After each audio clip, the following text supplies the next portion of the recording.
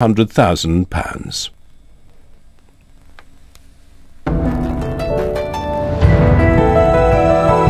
Now on BBC One Crimewatch UK with Nick Ross and Fiona Bruce.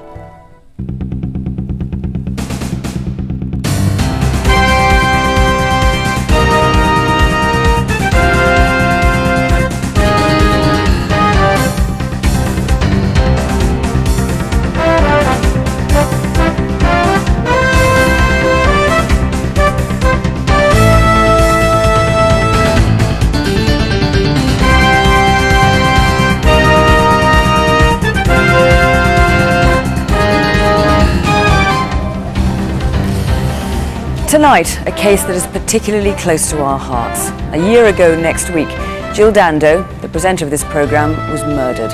On Crimewatch, we always say your call counts, and however unlikely it seems, you may discover there are new ways you can help. It seemed unreal last year to be appealing for information about Jill's shooting, and I can tell you it feels no less surreal tonight. But the deepest impact, of course, was felt by her fiancé, Alan Farthing, who's here as a guest in the studio tonight, and by her family in and around her birthplace of Weston-super-Mare, and most of all, her father, Jack. The last time I saw Jill was when I went up to see the specialist about having this eye operation. My eyesight was getting steadily worse. So Jill arranged to have a private consultation for me. One of the main reasons was the wedding, and I thought that I was going to have my eyesight much better so that I could have walked her up the aisle. But it didn't work out that way. Jill, can you do the news now, look? Getting married and possibly having children was what Jill had always wished for. It was probably more important than anything that happened in her career. It just seems so cruel that something like this could have happened when Jill was so happy and at the happiest time of her life. Jill, can you do the news now, look? Can you do the news? The BBC television presenter Jill Dando has been murdered outside her London home. She was found by a friend with severe head injuries just before noon in the doorway of her house. I was having my lunch. I didn't have the radio on. And the telephone went. And I got up to answer it, and that was Doreen, my next door neighbour. She said, "Oh, Jack," she said, "I got some terrible news." "Oh," I said, "what's that?" And she said, "I've just heard on the news, the 1 o'clock news, that Jill has been murdered." I still had the operation because I had to think about the memorial service. On the day when Jill and Alan were due to get married, we all separately went up to the cemetery. Just as we were about to leave, Alan turned up, and he brought the most fabulous bouquet that he was taking to the grave, and it was just awful to think that, you know, this was supposed to be the wedding day that they'd both been so excited about. I've come to the conclusion that, no, they will get somebody one day. But when, I just don't know, but I'm living in hopes that one day he will be caught.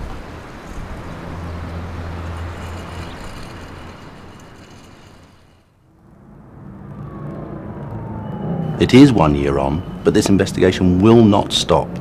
There have been many theories, conspiracy theories, contract killings, but what I want to do is to put all that to one side and look at one very strong possibility, that Jill was killed by a person working on his own. And I would like to look at the events which took place on the 26th of April and on some of the previous Mondays beforehand. I would like to look at the gun and the ammunition. And my appeal tonight is to the person responsible for killing Jill. And there's a very strong probability that he's watching this programme tonight. On the 26th of April last year, there are a number of sightings of a person hanging around in Gowan Avenue, in Fulham, outside the address where Jill Dando lived. that a man was seen on 2 previous Mondays before the 26th. I noticed a man standing outside the nursery school. I was going to a cafe in Munster Road for breakfast. I was in the cafe about 35 to 40 minutes, and when I left and started walking south down Munster Road, he was still standing outside the nursery school. As I walked through the gateway, I noticed the man was now standing on the south side of Waldo Avenue at the junction with Munster Road by the tea shop. I left the house to go down the bookies on the Fulham Palace Road. I realised that the man that I'd seen a week earlier was now standing at the junction of Waldo Avenue and Silbury Street. And when I came back 20 minutes later, he was still standing where I'd seen him. As I was walking down Silbury Street, I saw the same man again. He sort of got a bit agitated and tried to hide his face while looking straight down at the pavement.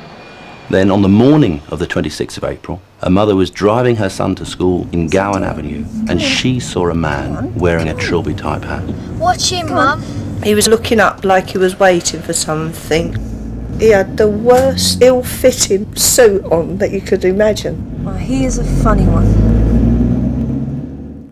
I was in Bishop's Road waiting to cross Munster Road.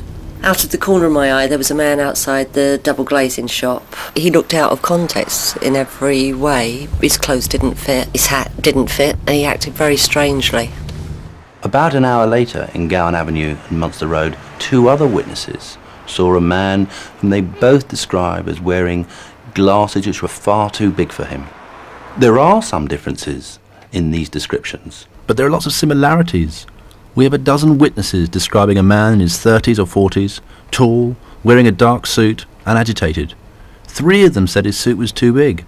Another 3 saw him in a trilby hat. Several mentioned the mobile phone. He is the main person that we wish to speak to in this investigation. Jill Dando was shot between 11:30 and 11:35 on the 26th of April last year. She was shot once behind her left ear, and the gun was in hard contact with her head. This was a violent, aggressive and appalling act against someone who had done no harm to anyone ever. There were no witnesses to the shooting, but 2 neighbours heard her scream, and she must have seen her attacker in those last few seconds. Immediately after the shooting, a neighbour saw a man leaving the gate area of Jill Dando's house.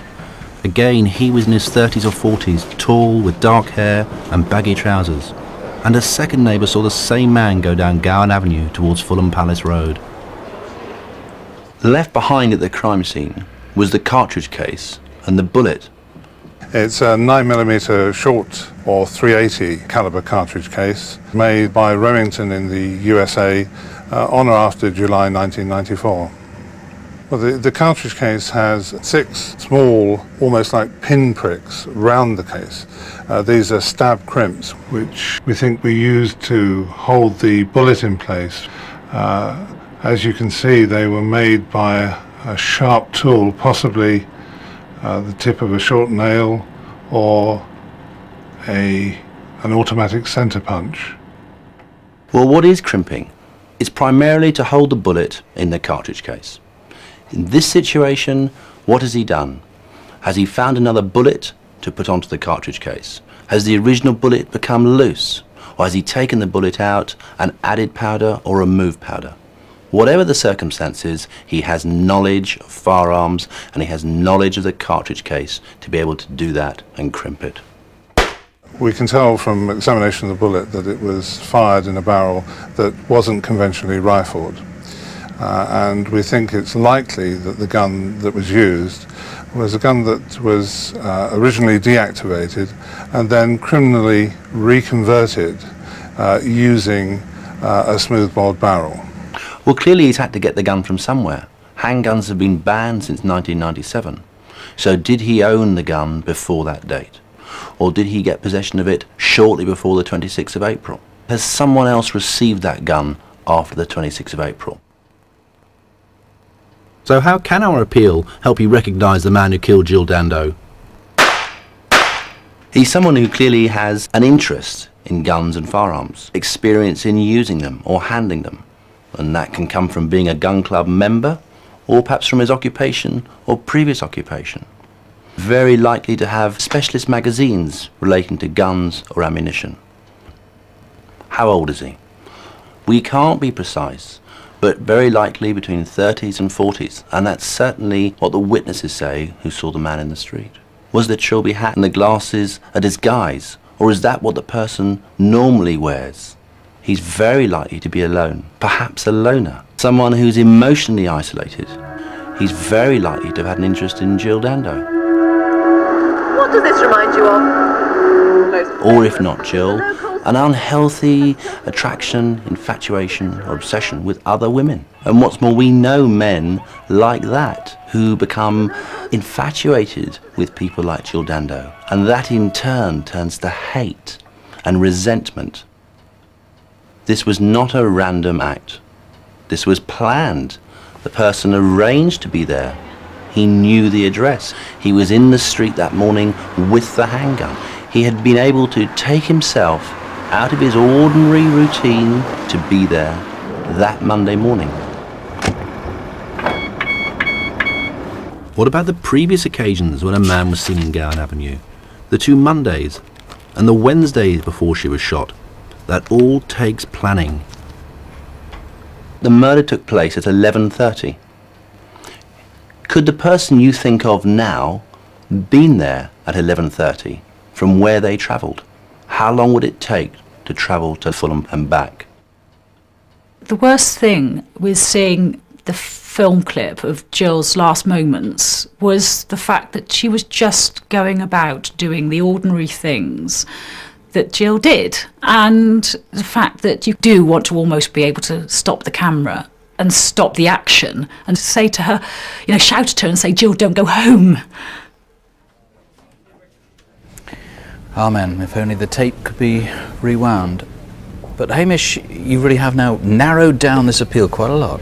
We have, and what we're trying to say tonight is link these things together. The loner, the obsession with Jill Dando, the obsession with firearms, the ability to be in that street at that time on that Monday and previous Mondays, and the description.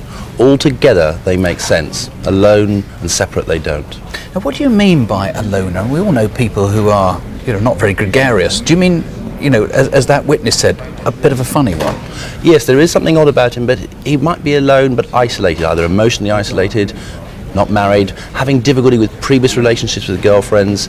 There will be an obviousness about this separate away from society and groups of people. And when you say obsessional about Jill, I mean, millions of people are fans of Jill, but you mean something very, very particular. Yes, we're not talking about respected admiration, the ordinary fan. This is an unhealthy interest in Jill Dando, and more importantly, it's unlikely to have been kept a secret. There'll have been some telltale signs. Anyone in particular? The example is the man who pretended to be her brother and was trying to arrange her utilities to him. We know a number of people who have been eliminated, who have displayed this obsession, wanted to meet her, wanted to see her. That's the individual, but link it with the loner. Now you've said that you've at least one suspect who's been through who didn't appear to any of his friends to have an obsession with Jill, but had an astonishing one when you looked into it. I mean, could there be more people like that? Presumably there are. I'm sure there are. I know there are. And even if there isn't an obsession with Jill Dando, it's an obsession with other women, previous relationships, or an obsession with something else. And that's when we talk about the obsession with guns or other features. So people would know, even if they weren't sure they had an obsession with Jill, he would be odd. And yes. Couldn't he have kept the obsession about guns, this interest in guns, secret? I don't think so. Handguns were banned in 1997. This won't have just started, this obsession with guns, this interest, this ability to alter or change them. So a previous gun club member, this interest with guns and perhaps specialist books and magazines. So people need to look back in time, link guns, link loner, link obsession to Jill or other odd behaviour with women. And do you think he's watching now? I do. I feel sure he's watching now. And what I also know is nothing has been resolved by this killing. And it won't be resolved. But there's one opportunity, and he can ring us now here in Crimewatch. He can ring the inquiry team and speak to somebody.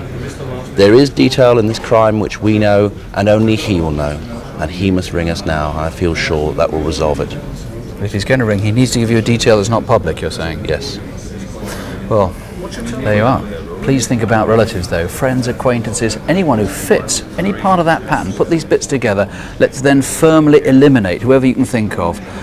Not only might you solve this terrible crime, but there's still the biggest reward in British criminal history waiting to be claimed, £250,000. 0500 600 600, or call the Instant Room directly on 0181 246 0732.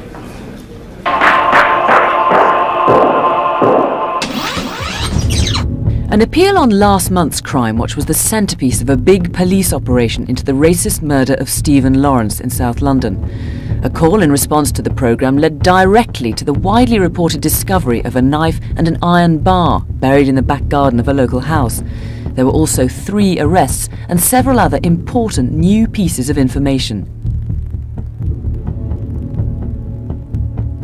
Following an attack on a woman at the Worthington Cup final, calls to Crimewatch suggested a name. A man later walked into a London police station and has been charged. 6 months ago, we showed photos of an anti-capitalism riot in the City of London. As a result of calls to Crimewatch, one man has been charged with violent disorder. And police want your help again after a similar riot in November, this time in the Euston area of London. If you know one of these faces, give us a call. An armed robber who takes care to disguise himself, or so he thought. Take a look at this. He's in Shrewsbury in Shropshire just under a month ago, holding up a building society. You can see his face clearly, but there's more to come. In a nearby shopping mall, off comes a disguise, hat and gloves into the bin, and what gives him away is that he's completely bald. His jacket and jeans were found later, and here they are. Now it's a fairly distinctive two-tone jacket and regular jeans from C&A. The same man held up staff at a building society in Abergavenny and left this college scarf behind. This is what he may look like without the hat. Have another look. Call 01495 232 268. And another face, this time from a bank in Hornchurch, Essex. Now this man is cashing a cheque stolen from an elderly patient at a nearby hospital. Her bag was actually rifled while she lay critically ill. In fact, sadly, she's since died. Nice man this. Please tell us who he is. Call 01708 751 212. And 2 faces caught in the lobby at Lloyd's Bank in Frimley in Surrey. They were using cash cards stolen in a burglary earlier the same day, and they managed to get £300. The accomplice has black hair, but look at the distinctive crown. And the one using the card has short hair too, but it's lighter and he's wearing glasses. Tell us who these 2 are. Call 01483 227 006. We all know the feeling after a nightmare. You wake up in the morning, you think, thank goodness for that. But what if it wasn't? One woman realised that the images in her nightmare were real. We've pieced together what happened from her flashbacks.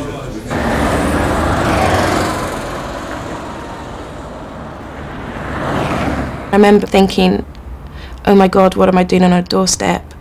I need to go home. I think it was something where instincts took over and I just got up, walked down the path. I'd heard about this sort of thing before it happened to me, but you still don't think that it's going to happen to you. I think I was drugged and kidnapped by someone and raped by 2 people. Just turn your head for a second, whatever they did, you know, put something in my drink or whatever, and you're a goner basically. It started 11 months ago on a Thursday after work in London's West End. Several friends who were temping had arranged to meet up for an evening drink at the busy Pitcher and Piano Bar on William IV Street, just off Trafalgar Square. I mean, it was a Thursday night, so I had work the next day, so we were just going out for a few. Nothing out of the ordinary, we were just going for a drink.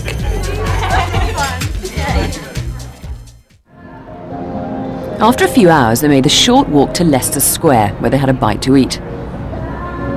They then decided to head off to a bar, the Little Havana. Good evening, ladies. Hello. How much is it? Just £3 to come inside. Oh, come on. We only want to stay for a drink. We're not going to be here long. Please, please. Come inside. Thank you. Thank you.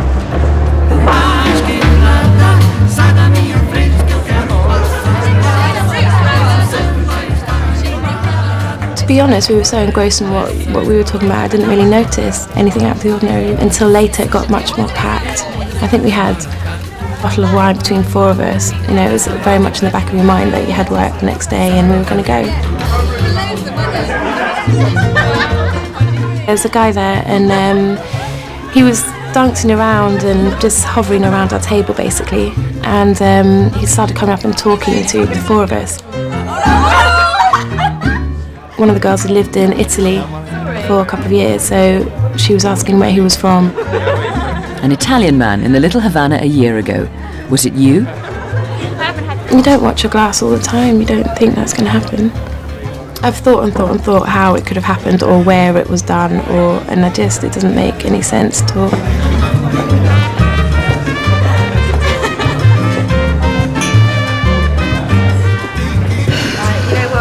We're gonna head off now, we've got to go. We realised it was getting later and we had a bottle of red wine between the 4 of us. So the other 2 girls had to go and catch their last train. So they ran off and it was me and one other. I wasn't aware of anything, there wasn't any build-up to, I wasn't feeling woozy. It's just a straight curtains come down, blackout. Basically it was like someone just hit you over the head. It's all really, really, really hazy there. I remember making the decision that we were leaving, and I remember walking out of the Little Havana bar, and there's a big block from there. It's not clear what happened after that, though both girls were caught on camera entering the Equinox nightclub. Neither remembers going in there or to any other bar or club. Next thing we're in a place with flashing lights, disco-ish sort of place, or club.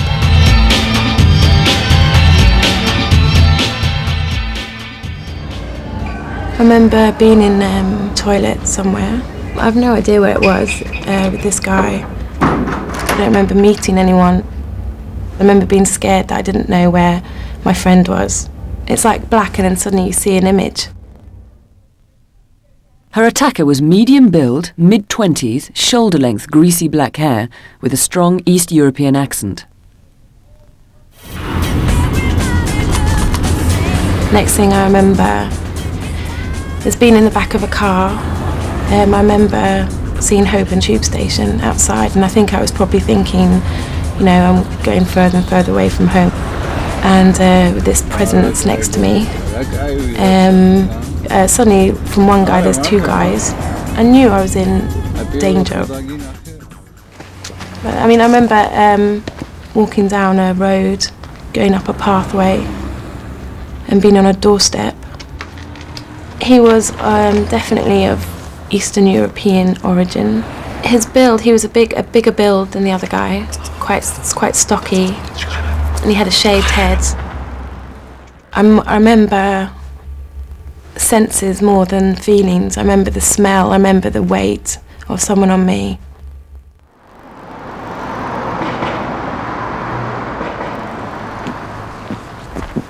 The victim was left on a doorstep in Minster Road in Cricklewood. From there she walked 100 yards to a 24-hour garage on the Kilburn High Road where she got help.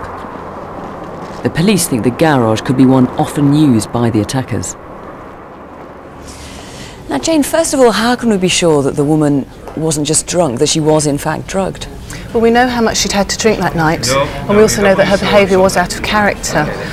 She's also displaying symptoms of someone who had been drugged in this way. She had flashbacks, gaps in the memory, and she was never unconscious at any point. One of the problems is that the drugs do go out of the system quite quickly, and people also may think that our victims don't remember anything of it, but they do.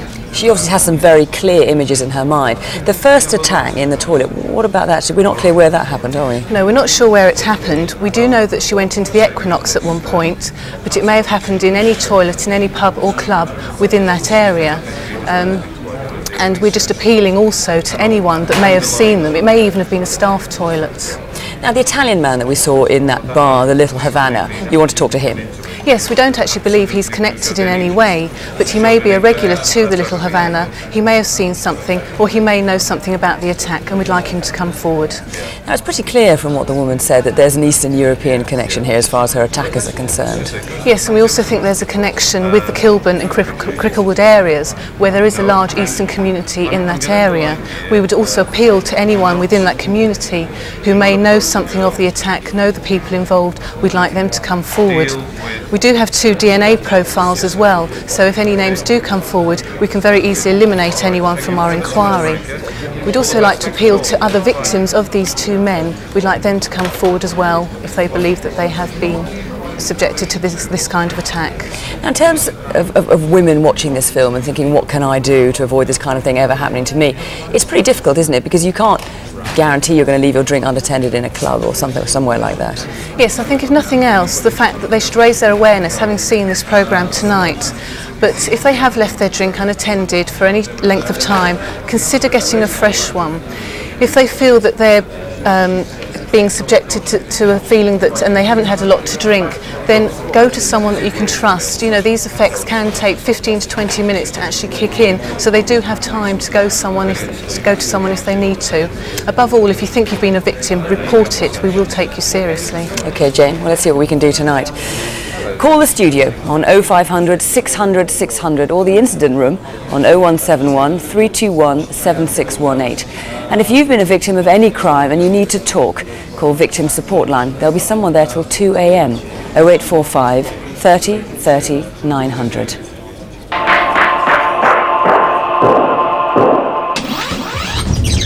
Four years ago, we appealed about the stabbing of Stephen Cameron on an M25 slip road in Kent. The Old Bailey was told that a car valet called Crimewatch after finding a knife in a vehicle belonging to Kenneth Noy.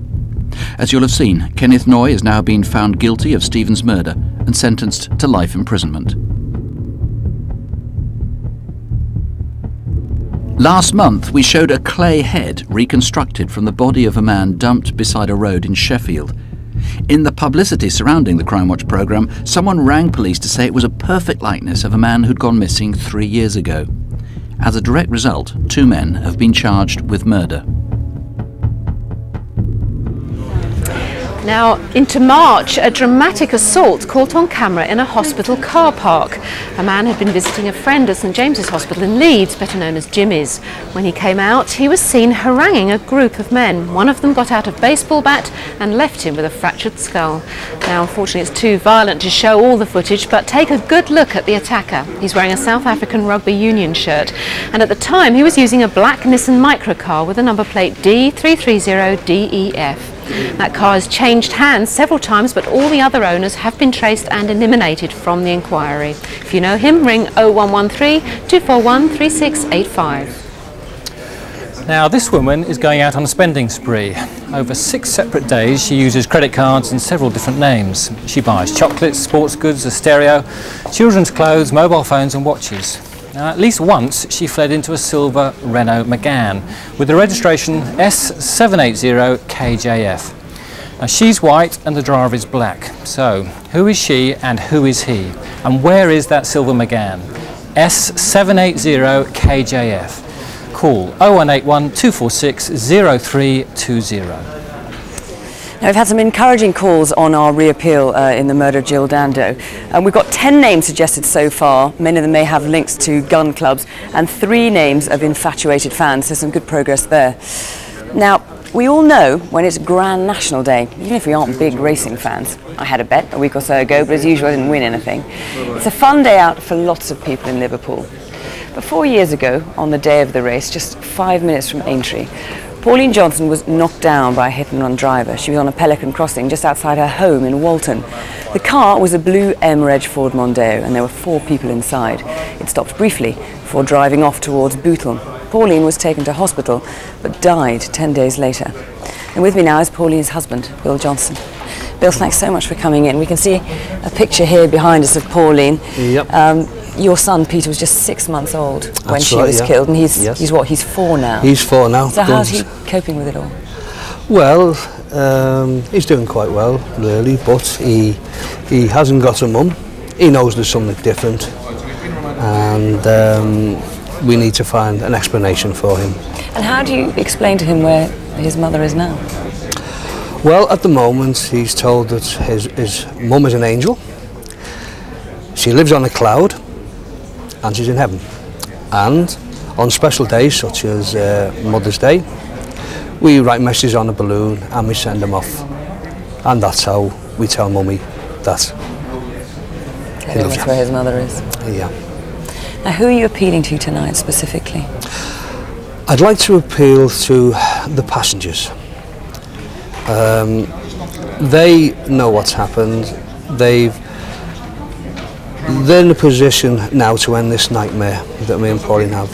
There's a time going to come when Peter's going to want to know what's happened to his mother. They can come forward and they can tell us. Of course, there were 4 people in the car. There were 2 men and 2 women. So if any of them come forward. Yeah, any of them, if they can come forward and bring our nightmare to an end. And of course they're bound to have spoken to other people. Yes. So if they've spoken to other people in the last 4 years, we want to hear from them too. Yes. Anybody that thinks that they have heard anything, however remote it may be, please contact the police and they can decide the value of it. And they are the only ones who can bring it to an end, and they can also stop the suffering of their own family, because their own family must be suffering now as well. Okay, Bill, let's hope we can sort this out. Let me just remind you about the car. It was an Isis Blue M-Reg Ford Mondeo. Part of the valance, that's the bit that goes under the bumper, that was left on the road, and we know it had been repaired in the past. If you know anything about that car, or you were in it, pick up the phone. If not for Bill and his son Peter, then for the £5,000 reward offered by the Liverpool Echo. Ring 0151 777 5730, or call Crime Stoppers, anonymous if you want, on 0800 555 111, and that's good for any case. Last month, out of the blue, there were 2 separate attacks on security vans in the same road, 250 yards apart. Not surprisingly, detectives reckon that they're linked. They even have some ideas about who might be responsible, and they've had a good bit of local cooperation. They hope that this reconstruction will prompt others in the know. Mid-February, Chepstow in South Wales, and a Toyota Hiace was stolen from an industrial estate. Do you know someone who acquired a van like this and kept it for a fortnight? In the back were industrial tools. What happened to them? Were they sold on or simply dumped?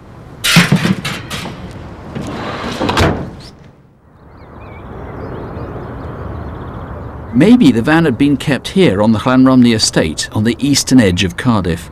At any rate, this is where it reappeared 7 weeks ago on a Thursday afternoon outside the local council housing office. It now had false number plates.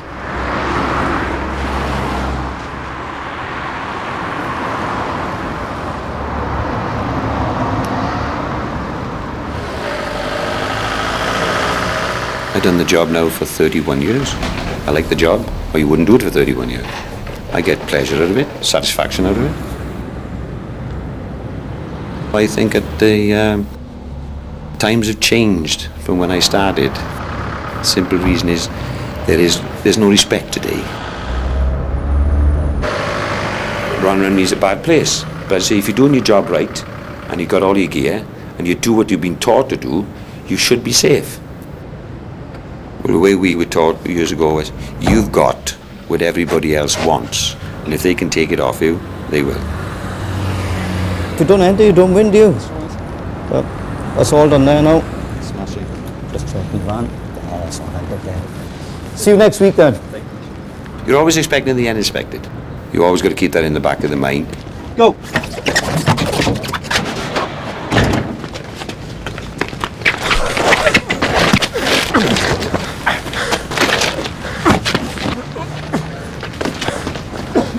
Well, there's not a lot you can think about. It's how fast they can hit you. It leaves you with a bad taste in your mouth. You think you let people down. But being old school, you do got a tendency to blame yourself. The cash box was protected by a smoke bomb, but it failed to detonate. The van was dumped 2 streets away in Milverton Avenue, and the empty cash box was left behind.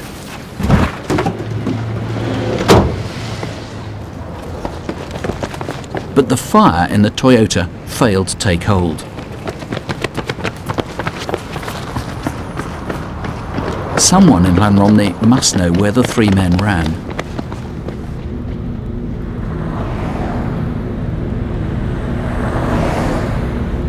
Three weeks went past to a Saturday afternoon, the 25th of March. A few minutes from the shops in Llanromney is the ABC Park on the St Mellons estate, and the residents there were treated that afternoon to the noise of a biker showing off to onlookers.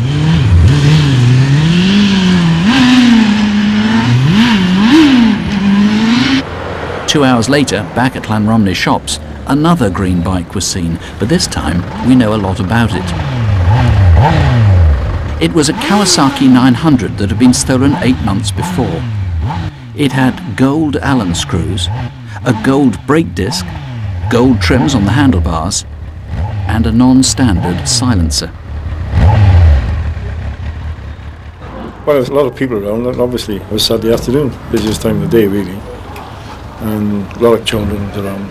Because the more people around, the less possibility you're going to get attacked really. I mean, it's always in the back of your mind, you're always watching, trying to observe and whatever. But you never think, oh, it's going to happen to me, because it's one of those things, isn't it? You just don't think about it. I mean, if you thought about it, you wouldn't do the job. Oh, you heard that motorcycle revving up, and I just didn't think. All those people around, I thought, no. Quite busy, just Saturday. I was putting shopping into the footwell in my car, and this boy pushed past me, and I just thought he was so rude. When I saw him, I thought, I can't believe this.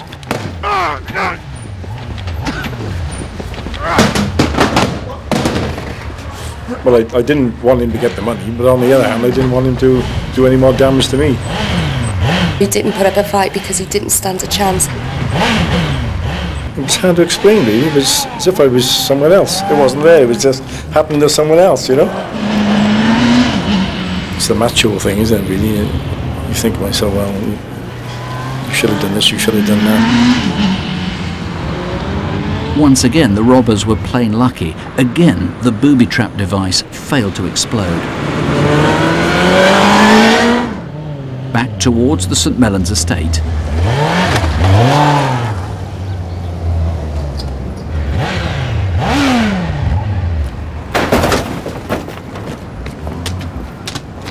The bike was dumped, along with the now empty cash box, at Trowbridge Green. Minutes afterwards, a red car left Trowbridge Green. Now, was that connected to the robbery? Could it have been the getaway vehicle? And if not, whose was it?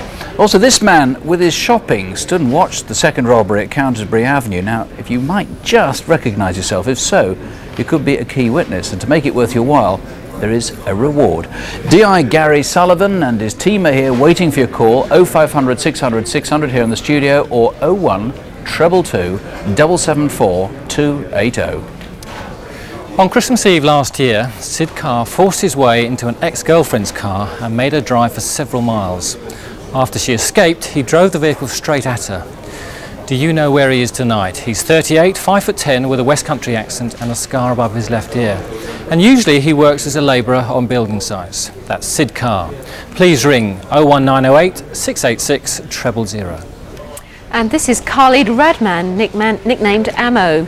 Now, he's wanted in connection with a whole series of offences on Merseyside: drug peddling, an attack on a cash delivery guard, a burglary and a car theft. He's mixed race, 19 years old, with a strong Liverpool accent. Just tell us where he is tonight. 0151 777 5367. Back in February, a young man was lured to a flat in West London where he was shot until the gun ran out of ammunition, and then he was stabbed repeatedly. Now, we want to speak to Stuart Daniel Blake, a tenant of the flat where the attack happened. He's tall, 27 years old, with short brown hair. He likes gambling and has connections in Aberdeen and London. Now, astonishingly, the young man survived, though he may never walk again. So, tell us where Stuart Daniel Blake is tonight. 0171 321 8651. And another horrifying crime. A 20-year-old from Somalia, Anwar Ahmed, was trussed up and killed. Now, we'd like to speak to Mohammed Bilay, but he has disappeared. Mr. Bilay is also from Somalia, and that may well be the key to where he's hiding. If you know where he is, please call 0171 321 9640. You can also ask to speak to a Somalian community leader if you wish.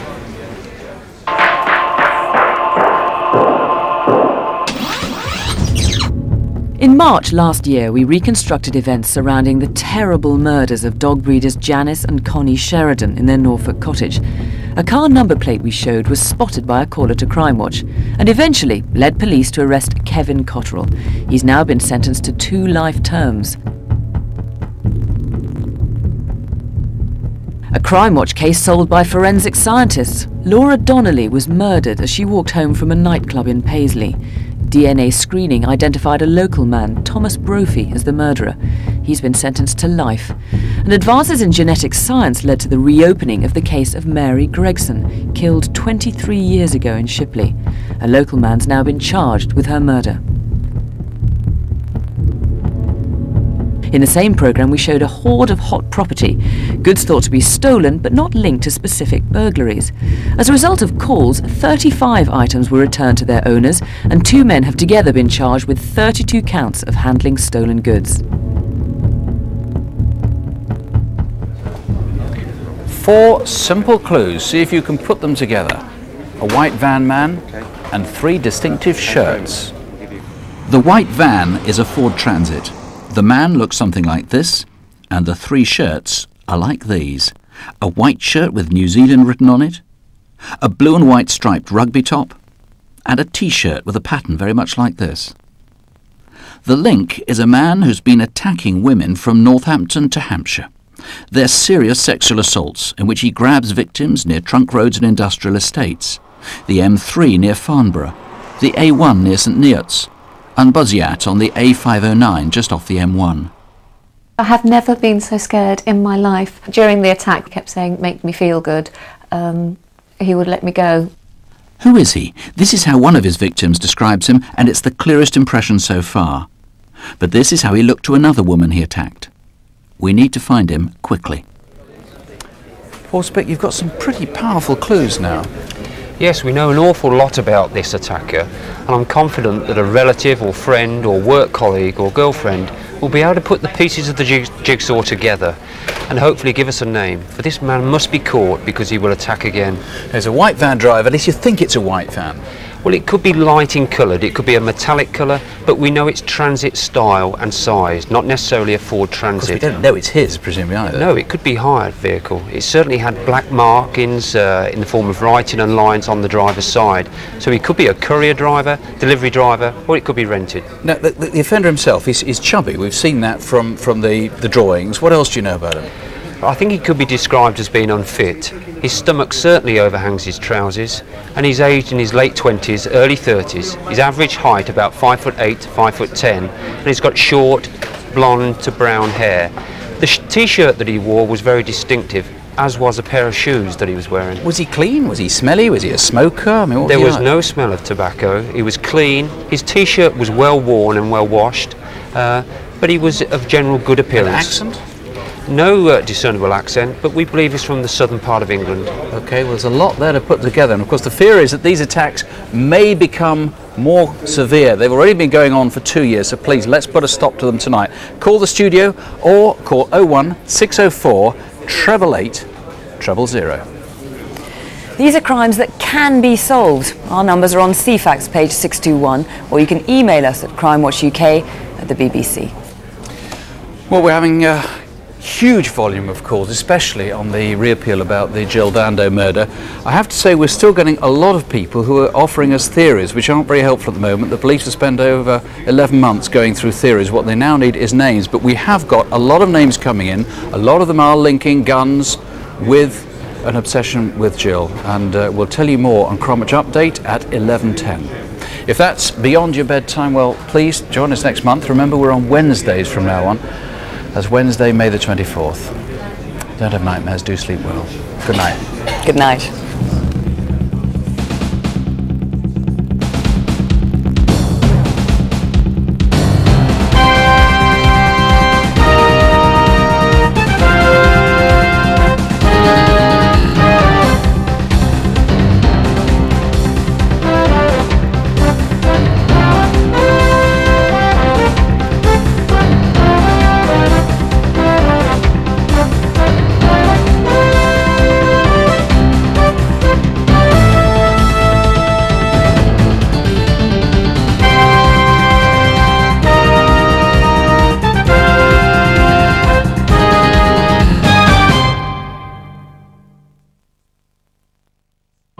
Here's a nice story about false teeth, involving a nurse who decided to clean the dentures of the entire ward, but made the mistake of putting them all in one big wash.